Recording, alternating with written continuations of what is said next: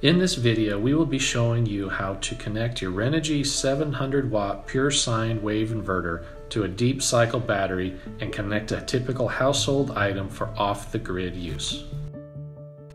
The inverter is shipped with two inverter cables for connecting to the battery's ring terminals, as well as a wired remote control. The Renogy pure sine wave inverter delivers a smooth and clean electricity to your appliances while not taking up any space at all thanks to its compact size. It features a USB port for instant charging as well as a smart LED indicators to notify you of the inverter's status. Make sure the inverter is in the off position before connecting any wires. Loosen the black terminal and insert the provided black cable and snap the cap back on. Then place the other end in the inverter cable on the negative post for the battery.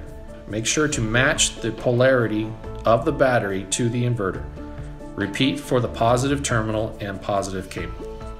Power the inverter to the on position, by which the power LED will turn on indicating the inverter is on.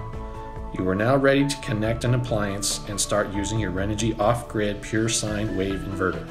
Before connecting any appliances, make sure the rated watts on the appliance do not exceed the inverter's specification. If you have any questions, give our tech support team a call and they can assist you to getting this information with the name and model of your appliance. Make sure the appliance is in the off position before connecting to the inverter. Connect the AC appliance, flip the appliance switch on, and you are now operating off battery power. A solar panel added to the battery would render you off the grid. Now that you have your appliance working, you can use the included remote to turn the off the appliance. To use the remote, flip the inverter switch to remote, connect the remote to the inverter, and use the remote to switch between on or off. We hope this video has helped you familiarize yourself with Renogy's 700W pure sine wave inverter. For any other questions regarding the unit, please give our support team a call.